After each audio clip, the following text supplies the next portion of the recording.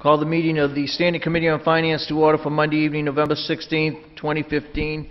It's a little after 7, I think it's about 7:06 p.m. Evening to all of your councilors and evening to everyone that is here. Before we begin, I think it's only appropriate, I'm going to ask everybody to stand and join with me as we sort of pay memorial to the situation that has transpired in another part of or in another section of the country, and that's with what's happening in Paris, France. And let's all think of those situations that occurred over this past few days and what those poor people are going through.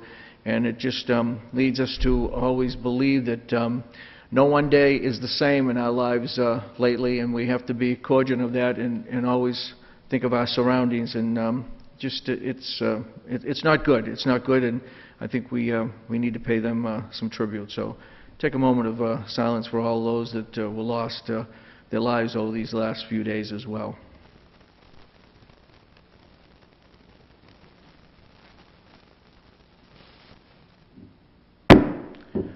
Thank you for that, councilors and guests as well. Councilor Moynihan. Mr. Chairman, yes. Now something a little brighter note. We have James Edgar's great-great-grandson here, John Marion, and he'd like to come up and speak about the holiday parade on the 28th.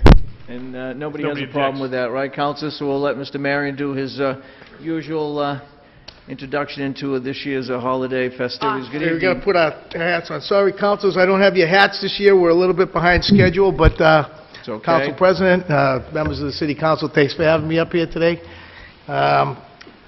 I'm here at my annual report to tell you everything in USA Christmastown is alive and well. We're doing excellent.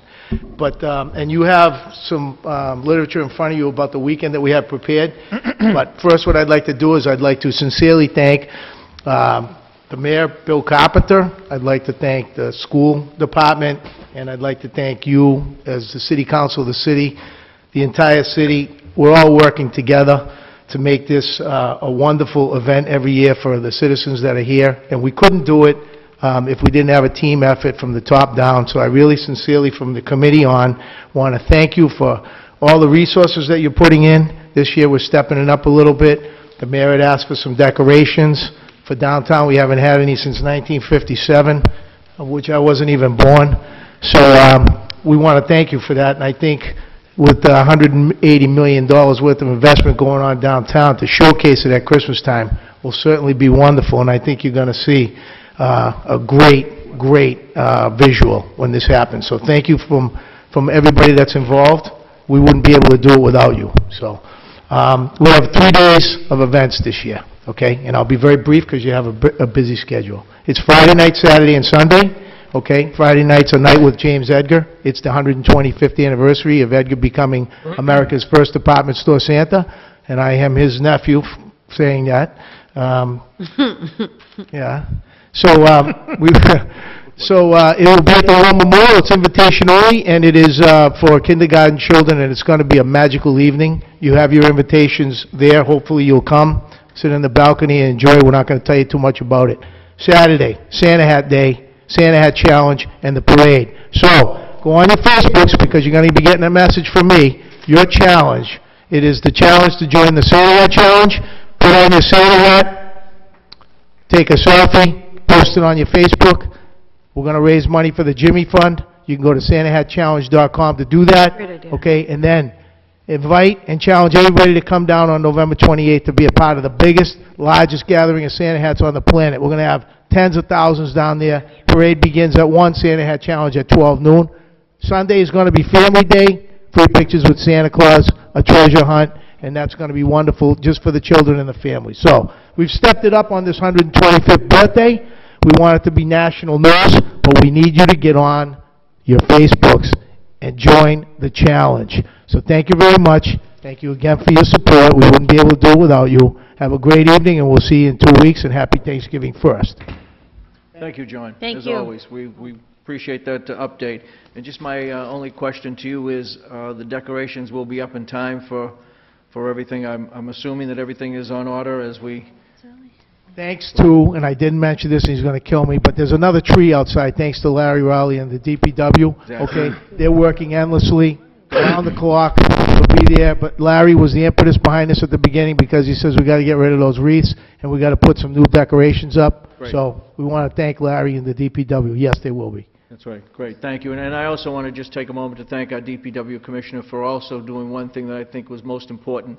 The fencing is down off the sidewalks for safety reasons, and we've got those removed so the sidewalks are clear for the parade, and I think that's most important, and he worked on that, so... He absolutely did. We told him there was going to be about $1.2 million down there, so he got right on taking those Absolutely. fences down. That was excellent. Absolutely. Thank you, Commissioner. Thank you, John. Can I ask a question? Just, Yep. excuse me, Mr. Marion, sir. If people want to volunteer, if they want to help or want to do something on the weekend of events, where should they go? Is there someplace they should... USAChristmastown.org. There's a separate Christmas- spot there for volunteers, and they can just sign up online, and they can volunteer either Friday, Saturday, or Sunday, but there's different categories. Thank you very much for asking that. Okay, So it's USAChristmastown.org. Yes, and we do need volunteers because we have over 80 organizations that signed up this year. As of yesterday, it's the largest that we've had in over 10 years. So I think everybody's feeling the spirit and feeling your love for supporting us, so thank you. Thank you. Thank you. Thank you. And thank you again, John. Any other questions? Thank you. We look forward to the event as usual. Thank you. I'll have your hat. Thank you. Thank you. Thank you. Just on some other housekeeping matters, I do want to mention that Councilor Stewart contacted me early this afternoon and said that he was going to try to be here, but he was attending a meeting at work. Councilor DiNapoli also contacted me and indicated he wasn't feeling up to par, so he wanted to make sure that we knew why he wasn't here this evening. I also want to make mention of two of our councilors elect that are in the audience, and Councilor-elect from Ward 5, Ann Beauregard, is here this evening, and also a new member too, Councilor-at-large-elect, former Mayor Winthrop Farrell, is here in the audience as well. So we thank them both for being here.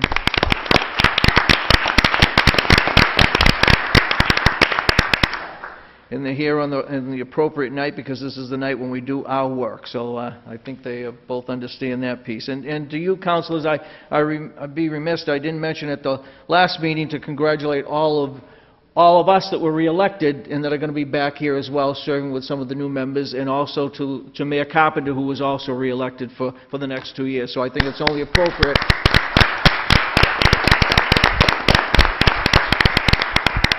And we can clap for Councilor Dubois, who's leaving, and she's going to stay as our state representative. I want y'all to cry. That's I'm right. just kidding. So congratulations to you as you work even harder, as I always say, bringing home the bacon here to the city of Brockton. So good luck to you in the next year as well. With that being said, I believe we can start with order number 1, Madam Clerk. Order appropriation of $553,978 from the unappropriated estimated receipts of fiscal year 2016 tax levy new growth to various departments. This appropriation is needed in order to provide funding for the labor costs to be incurred in fiscal year 16 for the 2 proposed collective bargaining agreements between the city and the Brockton City Employees Union. Invited Honorable Mayor Bill Carpenter, John A. Condon, Chief Financial Officer, Philip Nazarella, City Solicitor, and Maureen Cruz, Personnel Director.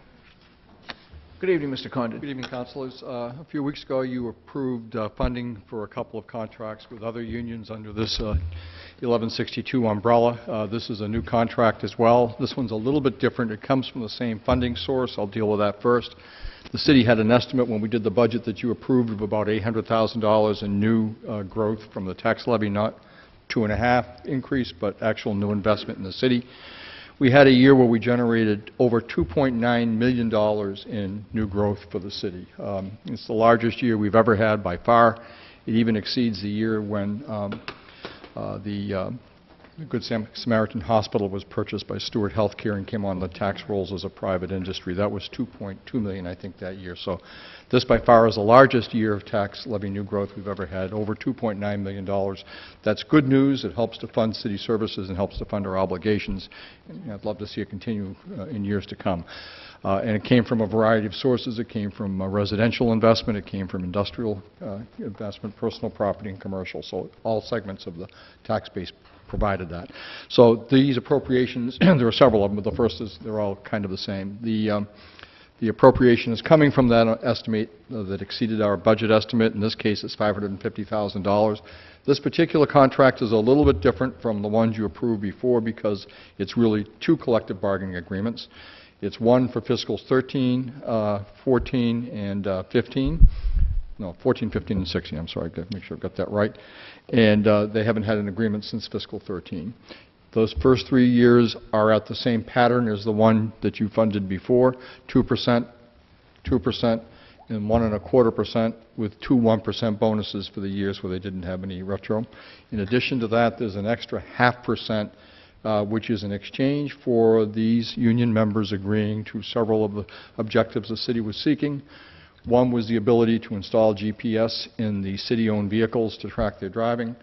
One was the ability to install a telephone recording line in the offices that we thought it was needed on the city phones. And the third was for the unions who were affected to agree to extended hours on Monday night. The Monday night hours would be at compensation, comp time, not through overtime hours.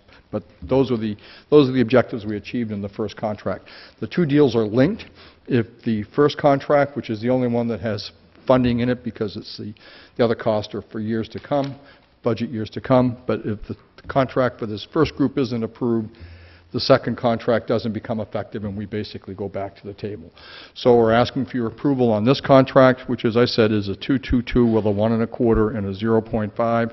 And then the second contract, if it becomes effective, is on a similar pattern. It's a 2 and a 2, and in the third year a 1.75. So you'll get yourself settled for 3 years where we've done nothing for them, and 3 years into the future with this contract at less than 12% over the entire 6-year period. I think it's a pretty fair settlement for people who are working hard for the city. This particular group includes the animal control officers, telephone dispatchers, emergency dispatchers down in the police station, a variety of city hall positions as well. So it's a deal I would ask your approval of. Well overdue, to be truthful with you. Any questions, Favorable councilors? recommendation, back to full council. Motion's been made and seconded to go back to the full city council. All in favor? Opposed? Goes back to the full city council for favorable recommendation. Thank you, councilors. Thank you. That's a good vote. I appreciate that. Madam Clerk. Order appropriation of $108,355 from the unappropriated estimated receipts of fiscal year 2016 tax levy new growth to various departments in order to provide funding for the labor cost, including retroactive costs of a collective bargaining agreement between the city and its department heads union employees local 888 unit of SEIU, and for the 3-year period of July 1st, 2013 through June 30th, 2016. Invited Honorable Mayor Bill Carpenter, John A. Conan, Chief Financial Officer, Philip Nazarella, City Solicitor, and Maureen Cruz, Personnel Director. Okay, on this particular contract, it's a little bit different because this union did not ask, was not interested at the moment in having a second 3-year agreement attached to this first 3-year agreement. We'll be back at the table with them. That's okay. This union is, there are several departments where the officers used to be in the ordinances, and maybe 10 years or so ago we had to agree to a union for them. Includes the health officer, the procurement officer, director of Veterans Affairs, some of the superintendents in DPW, not this commissioner, but some of the superintendents. In any case, this particular contract is only for a settlement of 2%, 2%, and 1.25% because we weren't seeking any kind of changes in their working conditions, so they didn't get that extra 0.5%, and they also got the 2 1% bonuses, and the cost is coming out of the tax levy growth that I was describing before. I ask for your approval. Make a favorable recommendation, back to full council. Second. On the motion. On the motion, Council Rodriguez. I just, Jay, I just have a quick question for you. Are department heads in other, if you know this, are department heads in other cities on in a union as well? The state law provides that there are only a few department positions which can be exempted from the control of the union. My position is one, the city auditor's position is one, law office people, and the city auditor. When this union was formed, we negotiated with it to get them to agree to excluding a couple of other positions which in other communities are in the union. One would be the building superintendent. I think planning would normally be in the department head union, but we got that excluded at the bargaining table. So in many communities, I don't know if it's all, but in all communities they have the right, in many communities, they've achieved that right to become recognized as unions. But I'm saying, like, for instance, cities of our equal size or around the same size as Brockton, are those cities department heads and unions as well? I hesitate to answer without looking that up, Counselor. I haven't looked at that in a while. I think the answer is probably yes, but I'd hesitate to give you an actual answer until I can check on it. I can get that to you by Monday night, but I think the answer is yes. Okay, thank you. Thank you, Mr. Chair. Thank you, Counsel. Any other questions? Motion's been made and seconded to send back to the full city. Point of information I'm sorry, on that, Counsel, just please. so people know when I vote, Personnel Director is also exempted from the That's right. Department Head That's right. Union. That's right. Thank you for that information, Counsel.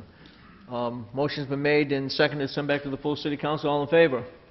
Opposed? Goes back to the full city council with a favorable recommendation. Thank you, Thank you, Mr. councilors. Condon. Madam Clerk. Order appropriation of $416,816 from the unappropriated estimated receipts of fiscal year 2016 tax levy new growth to various departments. This appropriation is needed in order to provide funding for the labor costs to be incurred in fiscal year 16 for the two proposed collective bargaining agreements between the city and the Brockton City Hall Administrative Services Association. This first is for the period of July 1st, 2013 through June 30th, 2016. Invited Honorable Mayor Bill Carpenter, John A. Condon, Chief Financial Officer, Philip Nazarella, City Solicitor, and Maureen Cruz, Personnel Director. Councilors, this union is for the clerks in the various offices of the city who serve our citizens and the departments, in the registrar's office, in my office, auditor's office, virtually throughout the city. The secretaries and clerks of the city are in this union, and this is a two-contract agreement like the first one I described to you. Same basic pattern: a 2%, and a 1.25% in the third year, with an additional 0.5% because they've agreed to the Monday hours and to the recorded calls.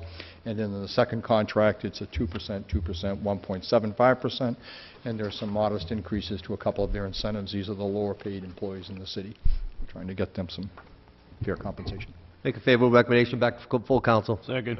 Motion's been made and seconded to send back to the full city council. All in favor? Opposed? Goes back to the full city council with a favorable recommendation. Again, thank you, councilors. And thank you, Mr. Condon, as well. Madam Clerk? Order that the sum of $2.8 million is appropriated to pay costs of various energy conservation improvements to the city buildings, including the payment of all costs incidental and related thereto, such improvements to be made in accordance with an energy services agreement between the city and Amoresco Incorporated. Invited Honorable Mayor Bill Carpenter, John A. Condon, Chief Financial Officer, Philip Nazarella, City Solicitor, James Casseri, Superintendent of Public Property, George Secarellis, P.E. President and Chief of Staff of Amoresco, Michael Denault, Vice President Amoresco, and Harold Mayer, Manager of Amoresco. Well, councilors, I'll begin on this. Harold Meyer is able to explain some of the details on it, but basically the history on this is that it goes back quite a ways. The state law was adopted, which allows Massachusetts municipalities to enter into these procurements for energy savings contracts, where the savings from electric bills and energy bills are used to offset the cost of financing the acquisition of the equipment that enables that savings. We procured this under that statute. There were actually two requests for proposal. One was for the school system, and that proposal didn't go forward. The school basically took the proposal and implemented the ideas through its own budget, not through this approach. But we did have a parallel proposal for the city buildings, and this would finance virtually energy-saving equipment in virtually every city-owned building, not the school buildings. The appropriation is for $2.8 million. It's a rounding up of a little bit more than what we think we might need. We can do it either by borrowing, according to the order, or by a municipal financing lease, depending upon which looks like more advantageous for the city. And at the end of the day, we're saving about after you take into account the cost of the lease or borrowing, we're saving about $250,000 every year in energy cost. And over the life of the agreement, the net cost savings to the city is about $1.5 million. That's our net cost savings. And as I said, it's a variety of things. It's insulation, it's energy efficient lighting, it's some more efficient machinery. It's, I think it might be a boiler or two. There are no roofs. We tried to get our fire station roofs taken care of in this, and the state law wouldn't allow us to do it. And there is a representative for Amoresco here who can answer questions in detail about how the audit was performed, because the contract is pursuant to the actual audit. The savings are guaranteed under the statute so long as we are compliant in how we use the equipment, and I recommend the vote. very good, Mr. Conley.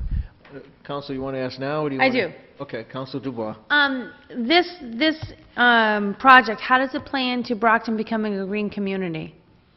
I don't know, is Mr. Kassiri on this agenda? Because Yes, that he might is. be my question, is for him. We met a couple years ago with a gentleman about green communities, and at that time, part of the issue that my conversation with Mr. Kassiri was that the city had already undertaken a lot of energy efficiency improvements, and how were we going to be able to get to the 1 or 2%, the percentage improvement in order to be considered a green community and get benefit from the state because we're designated a green community.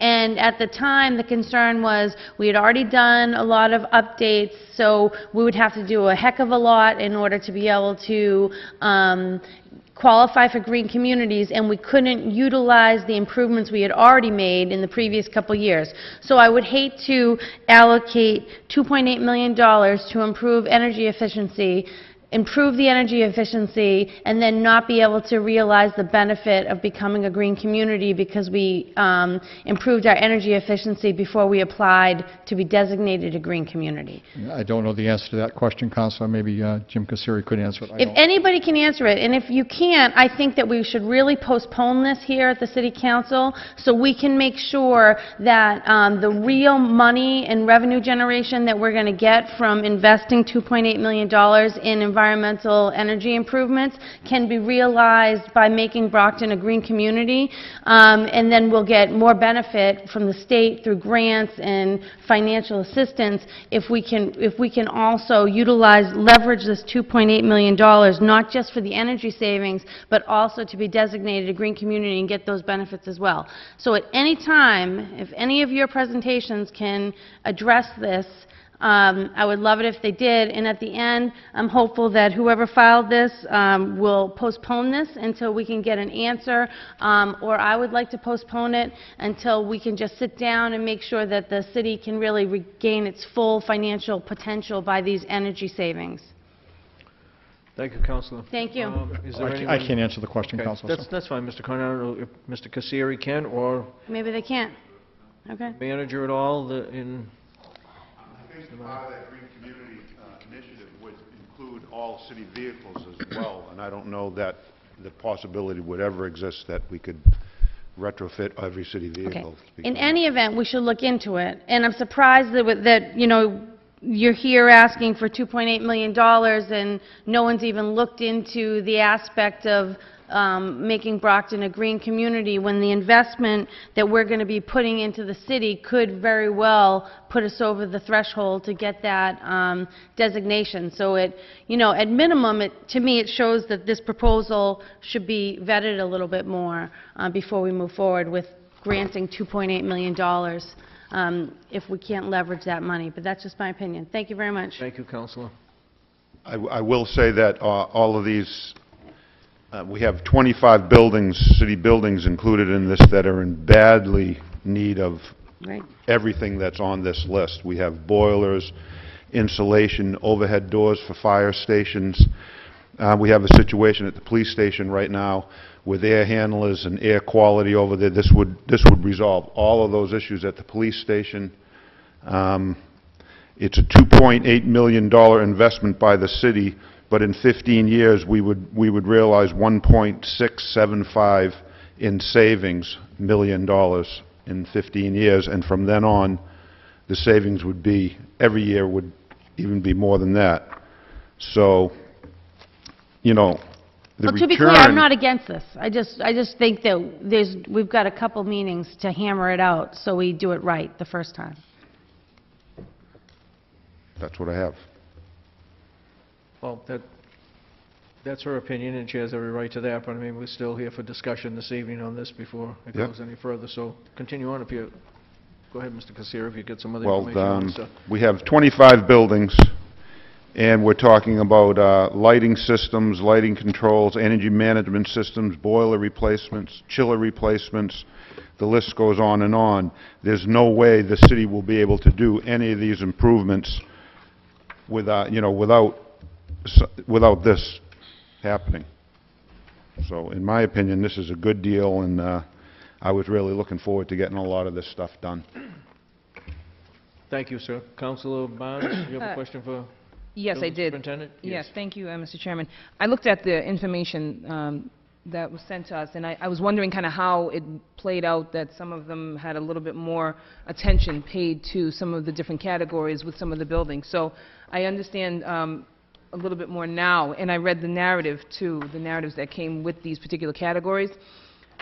But is there a way, I guess just to piggyback on what Councilor Dubois said, is there a way to maybe incorporate a little bit more for these buildings in this proposal? Or is this kind of the threshold, or is there more negotiation that can happen? Because, for instance, like you mentioned, the burner or the boiler replacement. Of these buildings, there are only 2 on here. And then there were some other ones, there's just like 1 category that's going to be addressed and some other things. So it was just a little top heavy, I guess. Hal could answer that. Is there a way to add more to this, maybe? Sure. Thank you. I'm Hal Meyer with Amoresco, and we've been developing this project with the city and with the school department for quite some years. Basically, it has to fit into a self-funding parameter. So our task at hand is to go into the city, into the schools, and to try to figure out how much energy equity there is there, how much energy waste, we would like to call it equity, to get reinvested. The current legislation allows municipalities to enter up to a 20-year financing. The city chose to not exceed 15 years for our financing term. So it's kind of like shopping for a house, depending on what size mortgage you get and how much house you can afford. So we worked the numbers backwards. There's, in answer to Councilor Dubois' comment about the percentage savings and so forth, the savings, as Jay had mentioned, from this phase of the project is about $250,000. And the Green Communities requires that the municipality save 20% over the following 5 years. This $250,000 is just the tip. It's not even 5% of the overall energy budget for the city. If, in fact, the schools get incorporated into the program after the fact as a phase 2, perhaps. We've done this in a lot of cities. You may want to know also that the purchasing department is going to be issuing an RFP to convert all the streetlights to LED, which you'll hit the 20%, right there.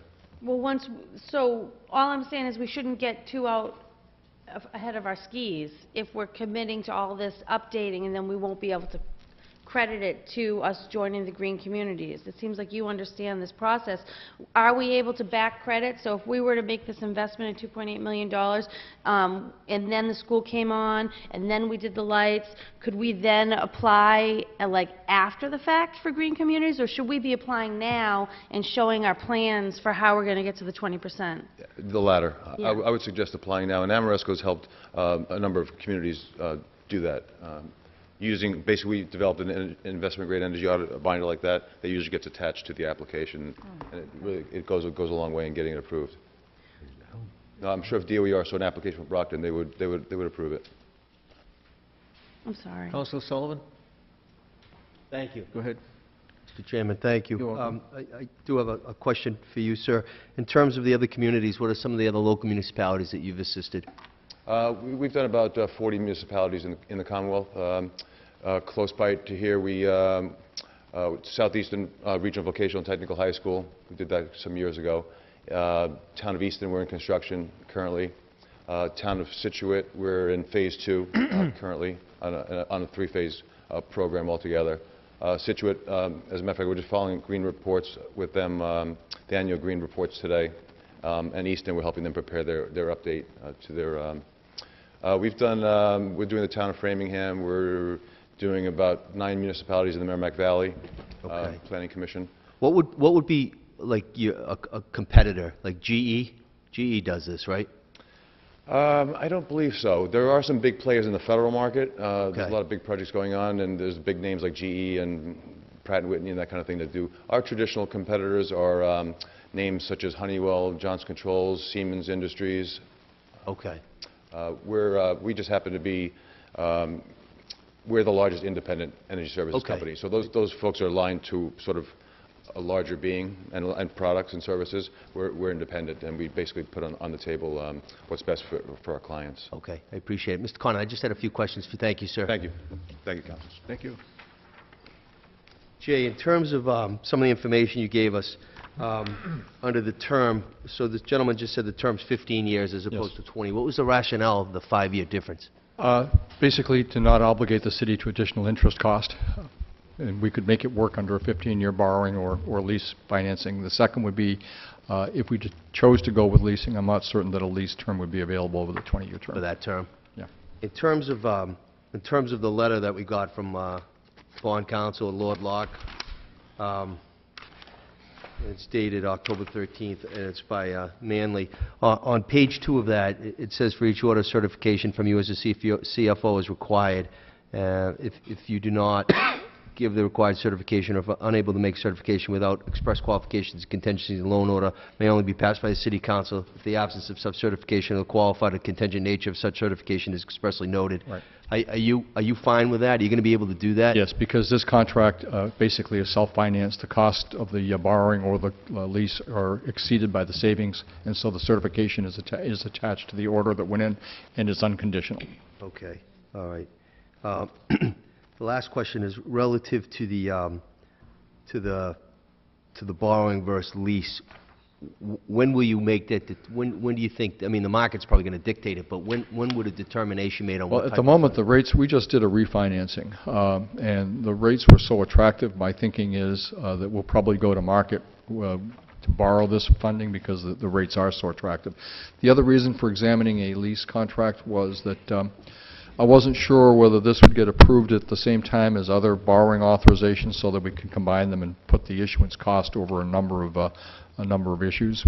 And it looks like we'll be able to because we just got the green light letter from bond counsel to be able to issue the bonds for the school construction projects that we've been waiting on. So this would probably get combined with that, so the issuance cost would be spread over a much bigger base than just the $2.8 million. So probably do borrowed money, but the reason to get the alternative was to be able to go in either direction depending on what the market said at the time. Okay. And my last question, Mr. Mayor. How are you? Good evening, Councilor. Good evening, sir. In terms of what Mr. Meyer just said about the LED, as you recall, this body filed the resolve almost 2 years ago when you first took office. So it's exciting to hear that it's eventually going to come to fruition. Could you just explain, and it's a little off track, Mr. Chairman, but could you explain why it took so long? I know during the campaign you were stressing it, but why did it take so long on that? Well, the process has been going on for a while. It's actually already implemented. We'll be expecting to come before the council in the very near future seeking an appropriation, Councilor.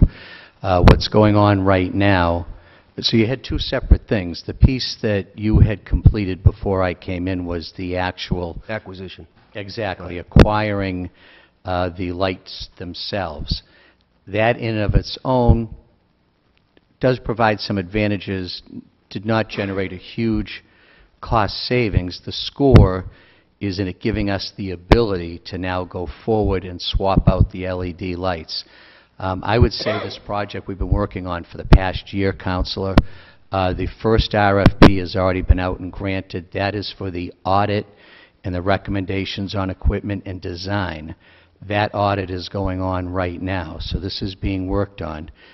This is, in essence, is going to be a series of 3 RFPs to get the entire project done. The first one being audit, design, and recommendation on equipment.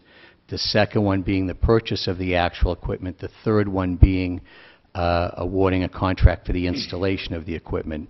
Parts 2 and 3 will be coming in front of the council because those will require appropriations. And I know you're very familiar with this, but for those who aren't, the LED lights shine about 50% brighter than the traditional bulbs that we have right now. But while they're doing that, they also use only about half of the electricity. So when we get the final numbers in from the audit and we come in front of the council requesting the appropriation to purchase the new LED lights, it will show that those new LED lights will pay for themselves in about 3 to 3.5 years. These LED lights come with a 10-year warranty. That's what's going to be recommended by the consultant. We've actually done quite a bit of work. Old Colony Planning Council was not doing it, but we actually, and this was in front of the council previously, Councilor, we were able to obtain some grant money to help pay for the cost of the audit portion. So that did come before the council previously. The grant, I think, covers about half the cost of the audit. We actually got funded from a state grant. So we are very excited about it. It is well underway. And when the audit and report is complete, they will they're literally determining the exact number of fixtures, where they're all located. We've also brought the school department in on this with us. They were very interested to be able to participate because there's a lot of lighting outside the schools that can also be converted to the LED lighting and offer the school department all the same benefits that we're looking for on the city side. So it's been well over a year into the work that was required to get to this point, but we are now, as soon as that audit report comes in, we get the recommendation of the types of light fixture they're recommending and exactly how many we'll need. Then we'll be coming in front of you for approval for the RFP to go out and seek the purchase of the equipment and then subsequently the install. Thank you. Thank you, Mr. Chairman. Thank you, Councilor. Thank you, Mayor. Councilor Rodriguez. Thank you, Mr. Chairman. Parts of my question with regards to LEDs that I was going to ask was answered by the mayor, but if you just allow me a little leeway, I actually have a follow-up question, and I don't know exactly who would answer this question, but what does the city of Brockton pay for street illumination? Does anybody?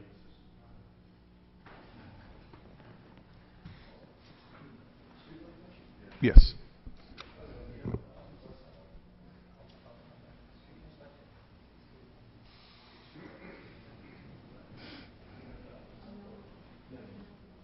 They're going to see if they can come up with a quick number for you, Councilor. Obviously,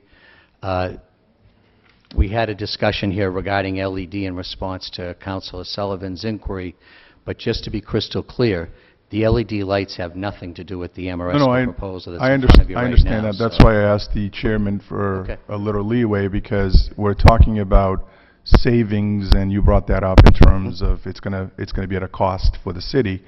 But it's a lot easier for us to explain it to the constituency that, listen, we are paying $10 for street lighting, and as we swap these, these lights into the new LEDs, our bills are going to be $5 versus $10. Right. So that's all part of the audit and report that's going on right now that we will be coming in front of the council with in the near future as soon as it's completed. And who would know that in terms of exactly what we pay for? Jay, do you know who that is? What department actually handles that? Counselor, it's a separate appropriation in the budget book in the Highway Department. Highway The exact number I don't remember, but I think it's about $1 million. A year. Okay, thank you, sir. Thank you, Mr. Chair. Thank you, Councilor. Councilor Cruz? Thank you. Jay, if you can for a minute. Originally, this project, and I heard you mention it at the beginning, the schools were part of this. Yes. But they're not now, and obviously they're the bulk of our buildings. What was the figuring there? The fellow from Amoresco may remember that, but it was a significantly larger project than this project, and they decided to pursue it on their own. They basically paid for the study as opposed to implementing the study, and then pursued it within their own budget. And I don't remember the exact number. Al, do you remember? Yes, Council. Initially, we developed about a $14 million project citywide, city and schools, and now this portion is about $3 million.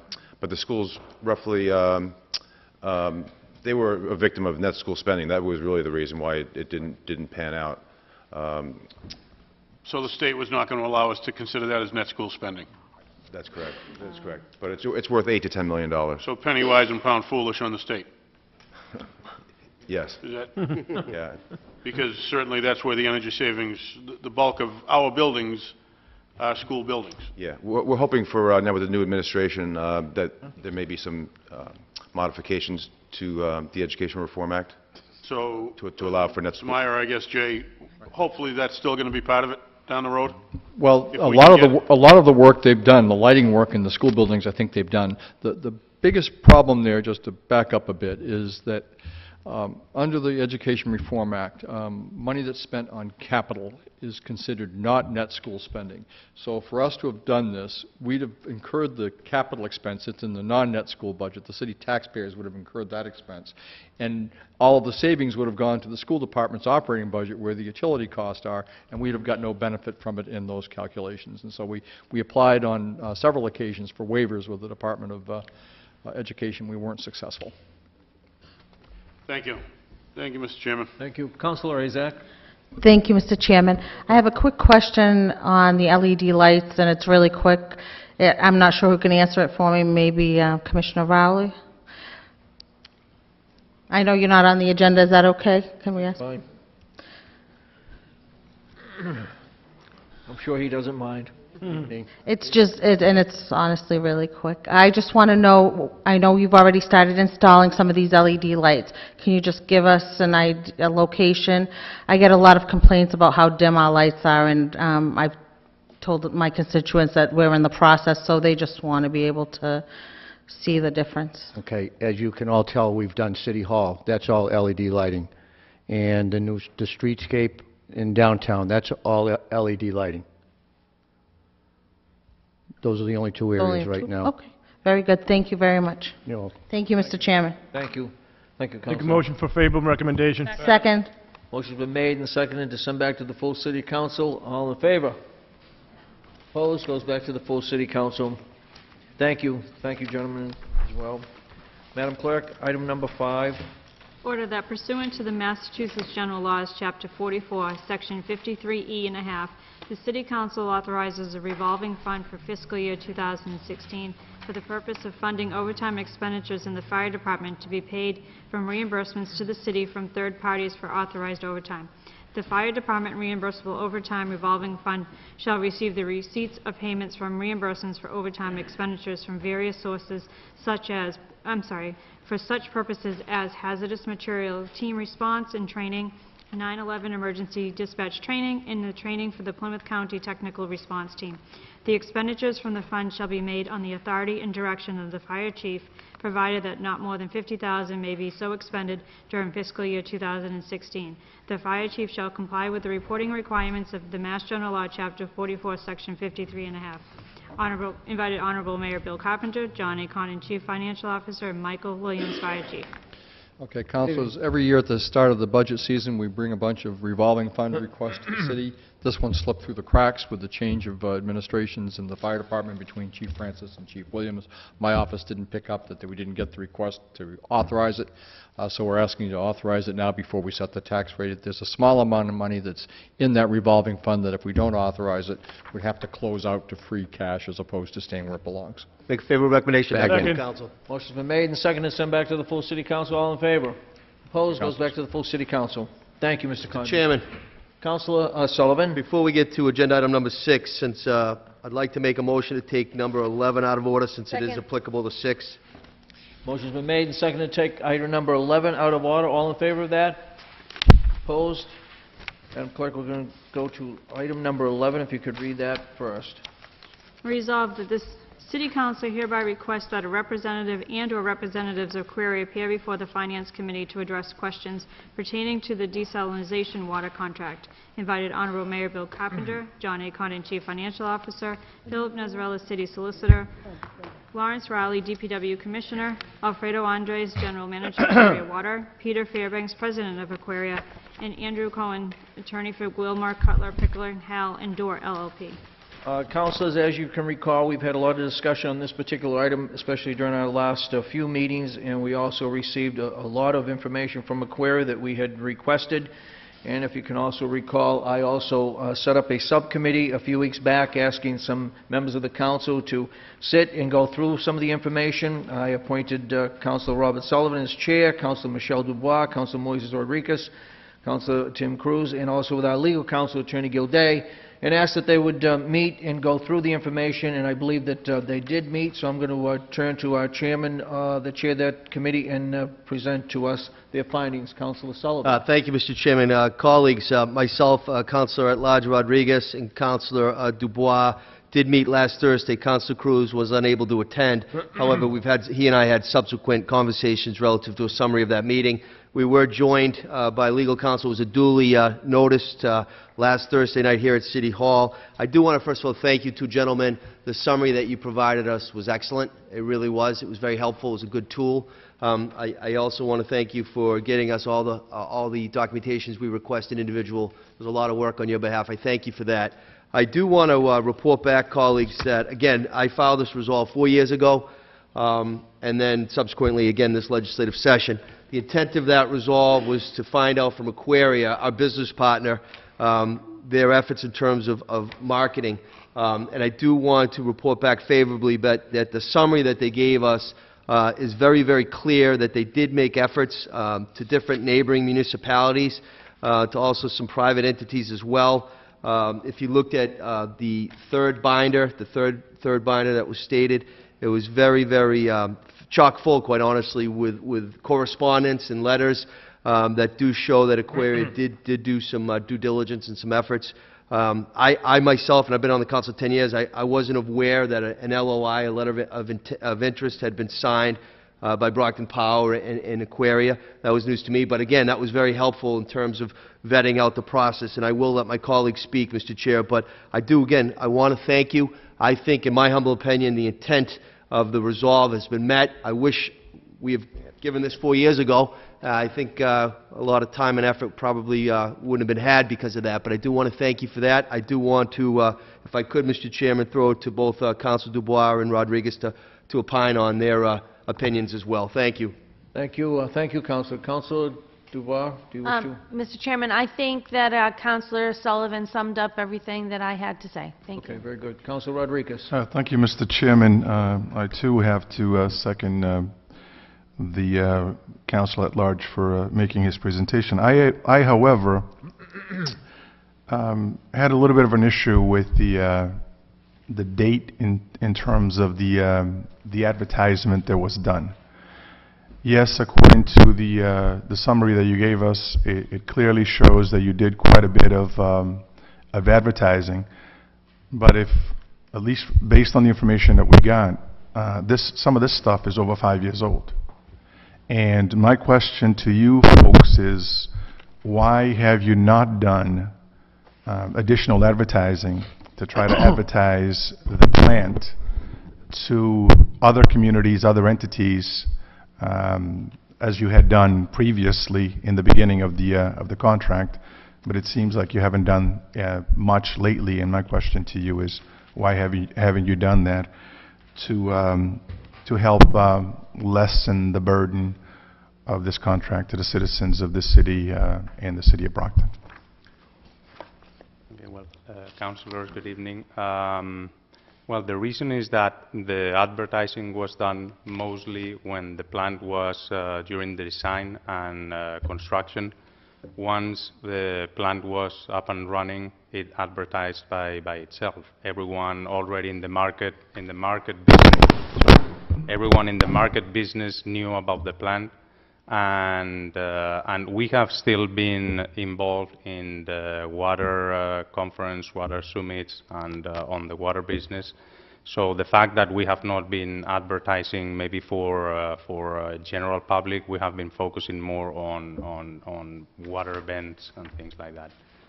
But in the surrounding communities that border the city of Brockton, or at least are within reach of your plant, have you done anything lately in terms of advertising to those same communities? Because things change all the time. 5, 6, 7 years ago, you could have had a particular issue in a community that wouldn't allow them to do certain things, but things have changed. There's been some water bans in some communities, or some a little lesser of a burden in other communities that probably couldn't afford the hookup back then, but now might be able to afford it. So why aren't you doing that? Well, we keep a very close relation to all the communities that we can actually, from an engineering point, deliver water. And we meet with them regularly when we have issues, because we are constantly flushing the pipe, and we have to coordinate with water departments in all the communities along the pipeline. So we have a close relation. We know what's happening with those communities, and we have been working directly with them, not through advertising. But as I mentioned, are you, like, can you possibly, from today forward, to make an effort in the sense of re-advertising to some of these communities? I certainly appreciate your comment, and we'll look into it, because that's one way. It's a good idea to get some knowledge of the plant, not only in the water circle, but also on the public opinion. Yeah, you've got a list of a bunch of communities that you actually had approached. So I think if you just went back and touch bases, I mean, that's what most people do in businesses. I mean, anybody that's involved in sales knows that sometimes when you make the initial contact, there might be no interest in the product that you're selling, but subsequently you might be able to get additional takes and things like that. So that's what I would say, that I think it's important for you to do that, and just to kind of help, us lessen the load in the city here. Yeah. Thank you, Mr. Chairman. Thank you, Councilor. Councilor Cruz, I know that even though you weren't there... Councilor Sullivan summed it up pretty well. It's, the information is pretty detailed. I agree with Councilor Rodriguez that it'd be good to continue those efforts, but I'm satisfied that the contract has been fulfilled, and I want to thank Councilor Sullivan for his leadership on this. And my only comment would be, boy, this could have been a lot easier. Yeah. So, thank you, and thank you, Mr. Chairman. Thank you, Councilor. Chairman, I'm going to make a favorable recommendation of agenda item number 11 back to full council. Second. Motion been made and seconded to send back to the full city council. All in favor? Opposed? Goes back to the full city council. Gentlemen, I too, as council president, want to thank you, and on behalf of the other councilors that are not present here this evening as well. It did take a long time for us to get to this journey, but and I agree with some of the comments my other councilors have made, for you to keep up and keep doing what you're supposed to be doing based upon how the contract was written. And do appreciate the efforts of my colleagues and Councilor Sullivan, who I appointed as chair, his efforts, and the other members that came together to me to look through that information, which was given to us in much detail.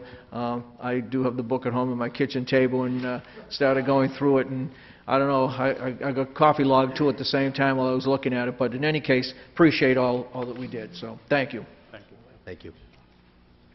Madam Clerk, we'll go back to 6. I think we go back to item number 6.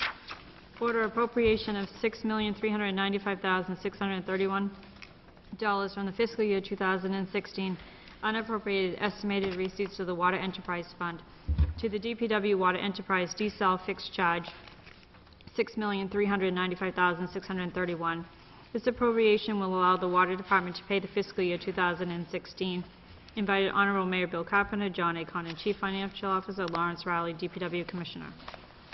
Councilors, as you know, this item has been before us as well, and this was all part of the budget, and that we had taken out of the budget until we got to this level to hearing the report that we wanted to hear from Aquarius. So I think that being said, Mr. Condon, if you want to just bring us up to speed on what we need, if we're going to take action on this through an appropriation, we need to do it before we set the tax rate. I think the council at this point, despite the lengthy time it took to get the answers you were seeking, is now satisfied with that issue. I've had previous conversations with the gentleman from Aquaria. I just asked him again. I don't believe we're going to get charged the interest if we get this appropriation through, so we'll save that amount of money and maybe get back on track with hoping to continue to have a relationship with the water plant down there, which over time will benefit us because it's going to take additional sales for that to help. So I'd ask for the appropriation. Recommendation. Second. On the motion, if I could, I do want to publicly thank Aquaria. As you recall, councilors, we were given written notice. They did put us on notice last time, and I did ask the gentleman if he would hold off from that action. And now Mr. Condon has given us a notion that they won't charge us interest. So I do want to thank that to you, both of you gentlemen, for doing the right thing. I appreciate that. Thank you, Mr. Chairman. Thank you, Councilor. Motion's been made and seconded to send back to the full City Council. All in favor? Opposed? Goes back to the full City Council. Thank you, Councilor. Thank you, Mr. Condon. Item number 7, Madam Clerk. Order appropriation of $500,000 from the unappropriated estimated receipts of the Water Enterprise Fund rate increase to the Water Enterprise Fund. Personal services overtime, $200,000. Ordinary maintenance goods supplies, $100,000. EPA mandate, $50,000. Expense reimbursement to the general fund, $150,000. In order to restore certain cuts made to the Water Enterprise budget paid for by the anticipated extra revenue. Invited Honorable Mayor Bill Carpenter, John A. Condon, Chief Financial Officer, Lawrence Rowley, DPW Commissioner. Mr. Condon. Well, Councilors, this particular item has nothing to do with Aquaria. It has to do with the water rates that were passed recently. The budget cuts that were referred to in the order were not cuts made by the council. They were cuts made by the mayor in his submission because the water revenues weren't adequate to support the spending requested by the department. The most important ones were in overtime, goods and supplies, which basically in this case is pipes and fittings, and a category called EP8 mandates. We have to pay for registration at Silver Lake and some other costs that are mandated on us, and that number was underfunded. So those first three items are underfunded. That fully restores it. And the balance, we think the revenues from the water rate increase on a half-year basis are worth about $600,000. To be conservative, we're spending $500,000 of that just to make sure we don't overstate it.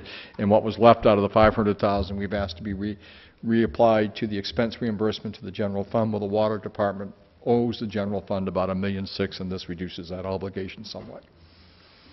Motion to recommend favorably. Second. Motion's been made and seconded to send back to the full city council. All in favor? Opposed? Thank you, Goes back to councilors. the full city council. Thank you, Mr. Condon.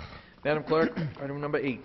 Order that according to the requirements of the Massachusetts Department of Revenue Bulletin 2015-07B, requesting the City Council authorize the amortization of the fiscal year 2015 snow and ice removal deficit of $2,459,730.62, not more than 3 equal installments beginning in fiscal year 2016. Invited Honorable Mayor Bill Carpenter, John A. Condon, Chief Financial Officer, Lawrence Rowley, DPW Commissioner. Okay, this is to raise a bad memory of the winter that is past, and most of the snow costs that we incurred ended up being deficit because we blew through our budget. The state did not provide additional funding for cities and towns, but they did provide a mechanism where you didn't have to pick up that deficit in 1 year. We have to get the City Council's approval to do it. The legislation allows us to pay the deficit back over 3 years if you vote yes. If you don't approve this, then basically this year's budget has to eat up that whole $2.5 million deficit. So I'd ask for you to make a vote if you're looking to save the tax levy, which is not now fully appropriated. You need to approve this. If you don't, Make a motion for favorable recommendation. Second. On the motion, Councilor Cruz. Thank you. So this would be in 3 yearly installments we'd amortize this. Yes. You think it's a decent way to go? Or what if we get whacked again this winter? Well, personally, your decision is pretty simple. I think we have unappropriated tax levies. I don't think anybody would be surprised where I come down on this. I think we'd be better off taking care of it and getting it behind us. If you do that, though, you're going to be dipping into the unappropriated tax levy from the 2.5 growth that we've not used. So that's your stark choice. It's not an easy one. But if you get it behind you, it's behind you. I have no idea what the snow and ice costs will be this coming winter. It could be a milder winter, and the appropriation of $2.2 or $3 million will be adequate. Or it could be another year where we have $3 or $4 million and have a deficit, and then we'll still have a hangover deficit from the year that just passed. So it's from a fiscal conservative's perspective, you're gimlet-eyed CFO, I say pay it off now. But I understand for folks who are sitting in your chairs, it may not be the decision you want to make because it means a tax increase. And is there no chance that even a supplemental budget will give us any money out of the state for this? Is that out of that? I don't think so. The reason is the state's well aware that state law allows communities to have an underfunded snow and ice removal budget. And I think they feel, well, if you really wanted to be more careful, you'd have a higher budget, and when you had a bad year, you'd be able to take care of it. So they don't want to encourage our low budgeting a cost which we know for most years we're going to incur. So I don't think so. Okay. Thank you, Mr. Chairman. Thank you, Councilor Dubois. Thank you. Mr. Condon, if we were to go with your theory, say, paying it off, wouldn't that have to come from the mayor? I mean, isn't like right now we could change this order to be getting this $2.4 million from unappropriated tax receipts instead of amortizing it over 3 payments? We couldn't make that switch-o, change-o right now in this document? No, I think the state legislation says that the opportunity exists for the municipality to take it over time or to pay it off at once. Right. And so the decision to make that, if the mayor were inclined to simply appropriate the money, we wouldn't be in front of you. He isn't. He's recommended this instead. He would rather Well, see... even if he wanted to appropriate the money, he'd have to come before us to appropriate that unlevied tax. No? I thought he would have to come before us for that. Not for a snow and ice deficit. We just would add it to the tax rate. Not for the snow and ice deficit. Okay, so ultimately, this, it has to be approved, but this route has to be approved by the city council. But either way, whichever route we go down is really based on the mayor's judgment.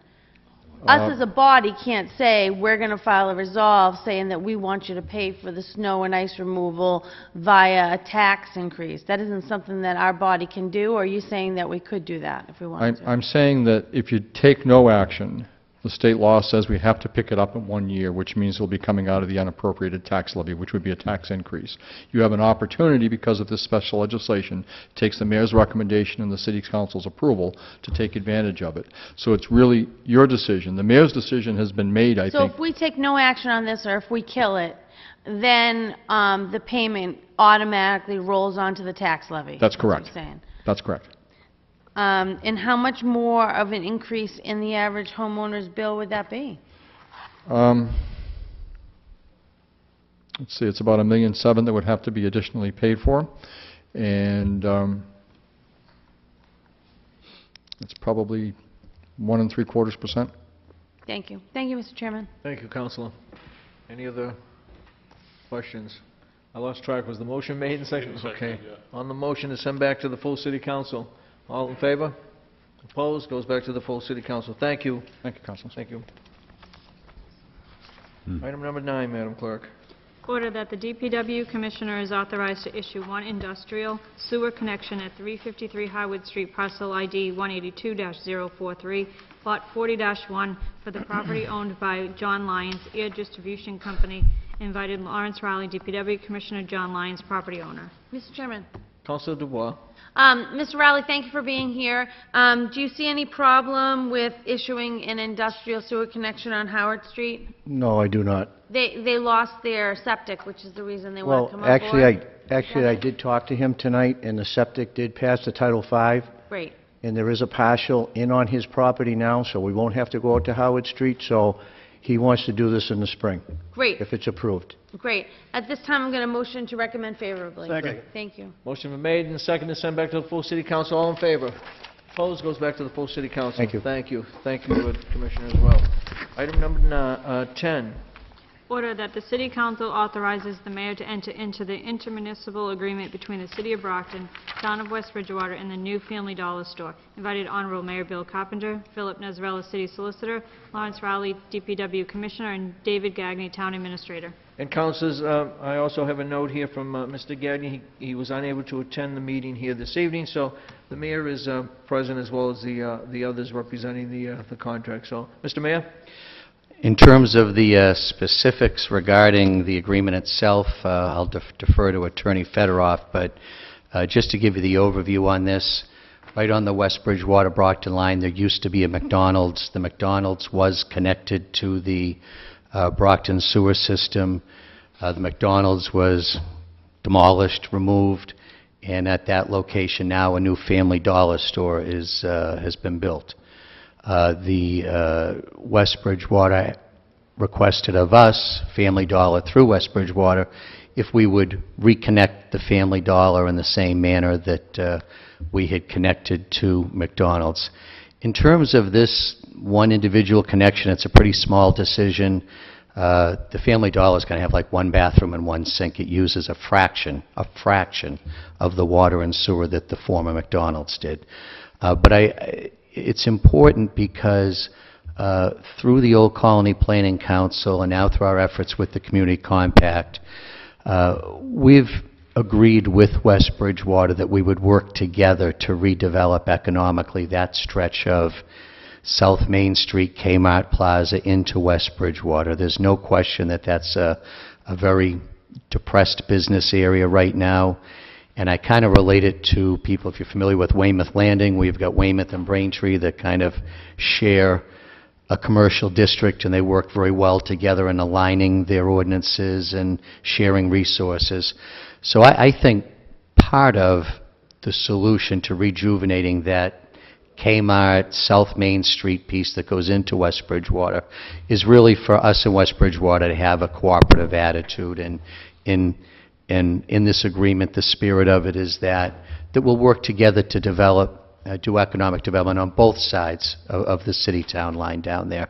So I think in terms of the very small amount of water and sewer that one Family Dollar store is going to use is not a big deal, but I do think this is significant because we are doing this intermunicipal agreement with the town to allow this business that's in that district that we're looking to revitalize, to connect. And I don't think there's any question. It's right on the Brockton line. That store reopening is a positive step for the commercial property on the Brockton side of that line also. So in terms of, I think this is makes a lot of sense for the city, and I hope you'll act favorably upon it. Councilor Cruz. Thank you. Just a quick question, I think probably for Larry, or might be for Attorney Fedorov. Other agreements, and I didn't get a chance to read this. We actually contract with the town of West Bridgewater, collects and pays us, correct? Yes. Okay. Yes. I just want to make sure. I know we've done that in other municipal agreements, Yes. so that's all I wanted to make sure that was in there. I didn't get a chance to read it, so thank you. Thank you. Councilor Thank you, Mr. Chairman. Mr. Rowley, is this needed for the other businesses down there, the car wash, the Hardee's? No, this is just for the Family Dollar store. Okay, This they're item just not thought of because they are connected into our lines also. Yes, they are. Okay. Yes. So there's no need to, Yeah, I don't believe is Hardee's in, I think... I just want to make sure we're covering all bases, Hardee's that's is still all. in Brockton. So I think it is. the existing users we were approached because there was a change in ownership and a change in use, so consequently that brought us into the fold. But some of the existing users, because they're so old, don't have similar agreements where we're charging West Bridgewater, for example. That's why this is such a huge benefit for us, because we don't have leaning power like we do with our own residents. But as a matter of sheer fact, I spoke with the town council for West Bridgewater, who recognize that that's a problem with the city and recognizes the benefit that we provide to their residents. So we're working on trying to bring everyone into the fold with similar types of agreements, but it's going to take some time. In addition, we're working to deal with the infrastructure that's not necessarily on private property, but in the road of West Bridgewater, so that we get some compensation for taking care of that infrastructure as well. So it's the first step of a long process. Thank you, Council. Thank you, Mr. Chairman. Thank you, Councilor. Any other councilors? Motion to recommend favorably. Second. Motion's been made and seconded to send back to the full city council. All in favor? Opposed? Goes back to the full city council. Thank you. Madam Clerk, we go to item number 12. Resolved that the Brockton City Council calls upon our elected officials in the U.S. Senate and the U.S. House of Representatives to oppose the TPP and any similar trade deals if they fail to restructure the misguided and failed policies of the past. Invited Jim Pinkham, President, Plymouth Bristol Central Labor Council; Mark Flaherty, Secretary Treasurer, Plymouth Bristol Central Labor Council; and Dan Justice, Plymouth County Central Labor Council. Council Chairman, councilors, I want to just give you a quick synopsis. I filed this resolve. For those that don't know what the TPP is, it's a trade agreement, the Trans-Pacific Partnership. It was reached on October 5th after about 7 years of negotiations. Some people might ask, why would a local elected official file a resolve dealing with a federal issue? However, I think that we need to, because it has serious impacts nationwide, statewide, Commonwealth-wide, and of course here in the city. And I will tell you that the resolve I filed was very, very lengthy, and I will surmise it very quickly. This trade agreement will definitely have an impact. Jobs have been lost due to trade. It's going to devastate families and entire communities. Of course, there's been deficits in job displacements, hundreds of thousands of jobs due to the growing trade deficit. Working families are really bearing the brunt of this policy. Now, you have to bear in mind, if you're not familiar with the TPP, there are some issues that are going on that need to be addressed, and that's really one of the reasons why I filed the resolve. I think we need to have voice of the workers. Mr. Pinker, Mr. Flair, Mr. Justice were nice enough to come here tonight, and they waited patiently, and they're going to give us some great education and information. The issue is really there was some secrecy in this negotiation. There's a lot of controversials in the draft documents, and really the agreement is very, very expansive in scope. So at the end of the day, we need to make sure that the voices of the workers, small businesses, families, and communities are heard, their interests are addressed. The offshoring of manufacturing and service jobs, quite honestly, what it does, it's going to deprive local and state governments of sorely needed revenue, especially during tough economic times. It's really jeopardizing the livelihoods of millions and millions of public servants, as well as construction workers. And these are people that really depend on infrastructure, building, repair, and maintenance. So I do want to open it up to these gentlemen that were kind enough to come here. Again, at the end of the day, the TPP was done. And it was done in a secret manner, and really states and localities and us as local elected officials and citizens, we don't really have any opportunity to correct it other than as elected local officials working with our state officials, and my colleague who has a dual role, State Representative Michelle Dubois, City Councilor, signed on, co-signed this resolve. But we can, as elected officials, and we've done this in the past, and I've been on it 10 years, we can ask our federal officials, our congressmen and our senators, to listen to us, because at the end of the day, it's the working people that put us into office that we represent, and we're their voice. So with that being said, Mr. Pinkham, I want to thank you, and I look forward to hearing what you need to say tonight, sir. Well, thank you very much. I think you just said it all. I do want to thank you for letting us come and speak on this. My name is Jim Pinkham. I'm president of the Plymouth Bristol Central Labor Council. I represent 45,000 workers. 4,000 of them are in Brockton. Since NAFTA in 1993, when that was established, we've lost over 5 million jobs.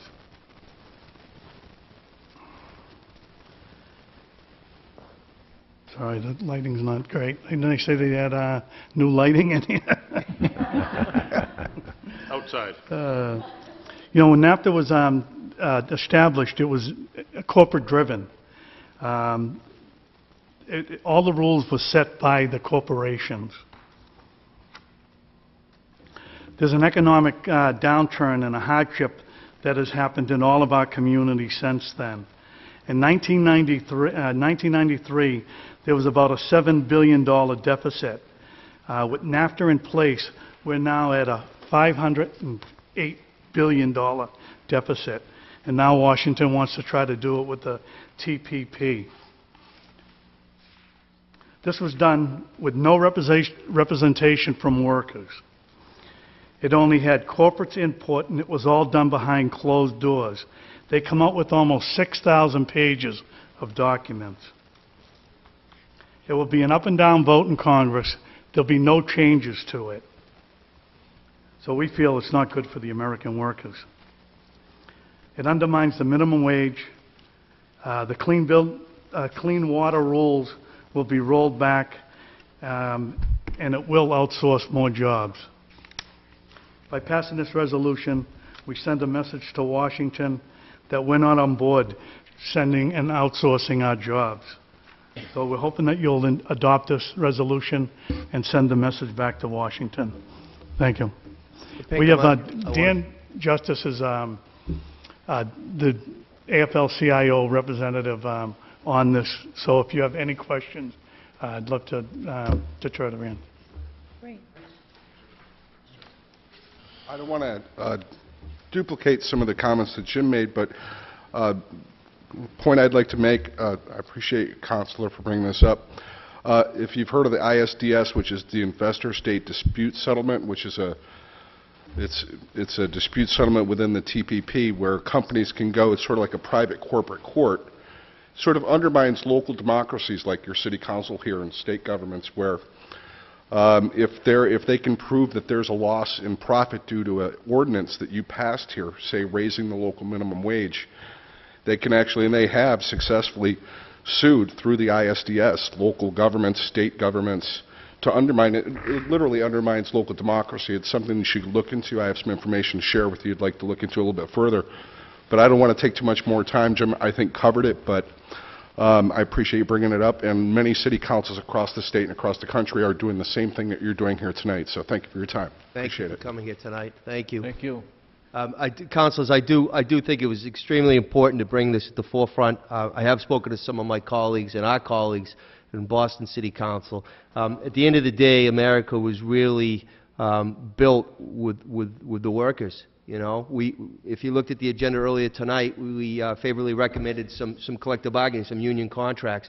This body has always gone to bat for the unions, and I think if we can do a small bit in this fight to potentially show that the City of Champions, the City of Brockton, supports the men and women that really build our country, I think we need to do that. So with that being said, unless there's any questions for these gentlemen, I do want to thank them again tonight.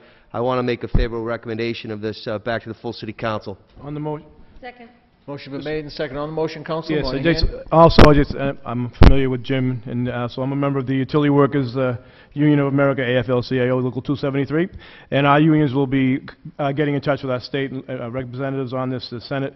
I think you at home ought to also get in touch with Congress and have them vote against this. It's a very important thing. It's not just for unions, it's for everybody's job, non-union alike. So it's just something really important that we have to get them to their feet. So thank you. Thank you. Thank you. Thank you, councilors. Motion's been made and seconded to send back to the full City Council. All in favor? Opposed? It goes back to the full City Council. Thank you, gentlemen, for being here. Thank you, Councilor Sullivan, for bringing it forth. Councilors, next Monday night, City Council, November 23rd, 8 o'clock p.m., right here in the council chambers. Just to mention a couple of things before any of you may have something, I do want to just point out to you when you're leaving, you'll notice to my right our family portrait has been posted up on the wall, so it's there finally, councilors. And I also want to make mention, I was unable to attend the Trinity open house on Thursday because of work commitment, but if you have a chance and opportunity to go by, you'll see the Korean War Memorial is back in place. They did a wonderful job, and as you know, we raised questions about that some months ago for the condition it was in, but I even was out just tooting around Saturday night on Main Street just to try to see different things that have been going on, and I happened to even stop there, and it's well lit. It's very it's sharp looking, and it's a great tribute to our Korean War veterans that served so many years ago. So if you ever have a chance, go by. And I think with the new lighting that we have right here around City Hall, and even going up Main Street and even up by the former Enterprise building, you know, it doesn't hurt sometimes if they see some of us out taking a look around even at night time to know that we're interested in what's going on in the city. But it was a great look. So I just want to make those couple of mentions. And as well, we all know last Wednesday was Veterans Day, and unfortunately the parade got canceled because of the inclement weather. But we did have a nice service at the War Memorial Building, which was well attended by our veterans, and it was a great day for the veterans. I don't think we do enough for the veterans. In my own personal opinion, I think everything should be closed for Veterans Day, and something's wrong with this country in that regard. But in any case, anyone else have any? Councilor Cruz and. Thank you, Mr. Chairman. The younger gentleman for that. No, I just want to take a minute to congratulate the Brockton High boys soccer team, which this past Saturday night won the South Regional Soccer Championship. And tomorrow night I want to invite everybody up to Brockton High at 7:30. Brockton High boys soccer team plays for the Eastern Mass Championship, and it's been a big crowd coming. I want to particularly congratulate one of the co-captains, Joe Cruz, but he's just one of the co-captains. But they play tomorrow night for the Eastern Mass Championship, and knock on wood, if that goes well, we'll play Saturday for the state championship. So come on up at 7:30. It's been fun, and it's a great group of boys, and Coach Rick Robbins and the boys want to congratulate you. Congratulations to them. Yes, Councilor Studinsky. If I might, Mr. President, I'd like a moment of personal privilege. You may. For everybody in the chambers and for all of my brothers and sisters, I send out a thank you for myself and my family. Last Monday night, we dedicated and named a building within the City Hall parameters for Mayor Paul V. Studinsky, and he's down around there all the time, believe me. I know he's happy, the family's happy. I received calls from people, even people out of state, who knew him and thought it was great. And I have to thank the Council President, Councilor Cruz, and all of the councilors And it's wonderful. And with his saying, I think he wrote for that movie, I now will remind you all that brevity is clear and great eloquence, so I'll sit down. Thank you. Thank you, Councilor. And as I said that evening, it was a great honor and a great tribute to do that for him and to be really a part of it too. So he's with us each and every day, and I know he's watching us right now, no doubt about it, especially you. He's looking for Brophy. That's right. Any councilors, anything else to be, nothing else to come before this council this evening? This meeting is adjourned. All right.